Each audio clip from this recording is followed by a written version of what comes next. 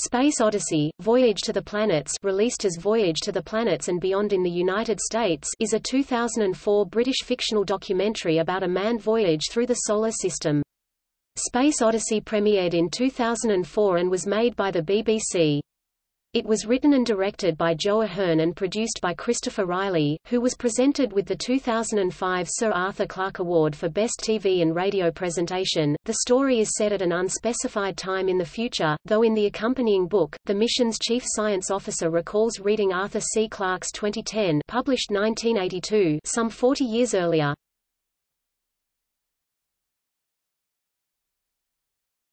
Topic: Story.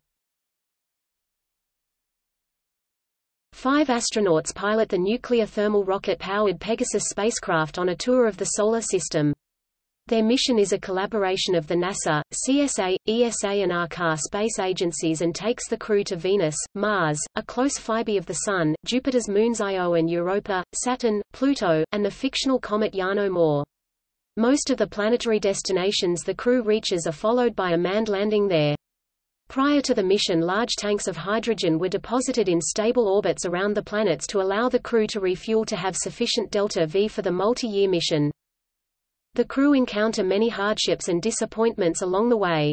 A Venus EVA that almost ends in disaster when the lander Orpheus encounters launch delays, the near loss of the shield during the aerobrake in Jupiter's upper atmosphere and the loss of samples from Jupiter's moon Io all test the crew's resolve.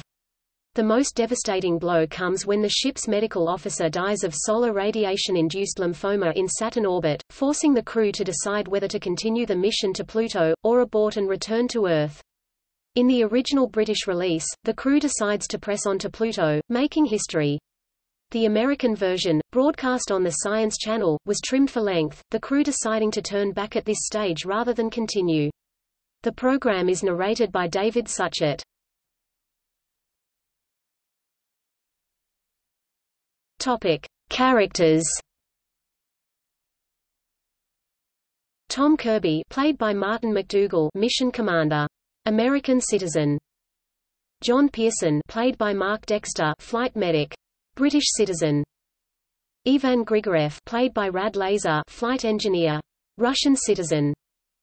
Nina Sulman, played by Michelle Joseph, exobiologist, British citizen. Zoe Lessard, played by Joanne McQuinn, geologist, Canadian citizen. Also, several members of Mission Control, most notably Alex Lloyd, played by Mark Tandy, mission scientist, British citizen. Claire Granier, played by Helen Mayu, flight surgeon, French citizen. Topic: Production. The film had initially been titled Walking with Spaceman due to the involvement of Tim Hines, the creator of the Walking with Dinosaurs series. This title was eventually dropped as Space Odyssey had little in common with the Walking with series. To prepare them for the roles, the actors undertook basic cosmonaut training at Star City with the Russian space program. Many scenes were shot in simulated zero-gravity aboard a Russian Ilyushin Il-76 aircraft. Backgrounds of the spacecraft interior were later digitally composited in. The series DVD describes the selection of locations in the Atacama Desert, Chile to represent both Venus and Mars. Weather conditions troubled production, needing to be overcast for Venus, but cloudless for Mars. The fate of the Titan probe was deliberately ambiguous to prevent any conflicts with the findings of the then imminent landing of the Huygens probe. The film's score was written by American composer Don Davis, who wrote the music for the Matrix trilogy.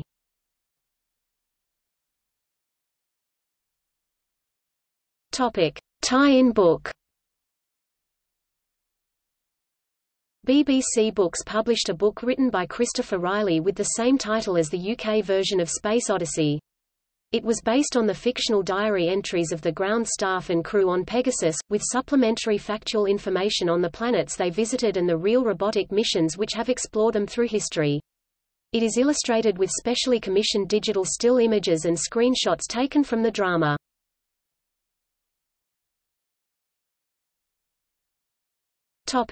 See also: Defying Gravity, a show based on a similar premise.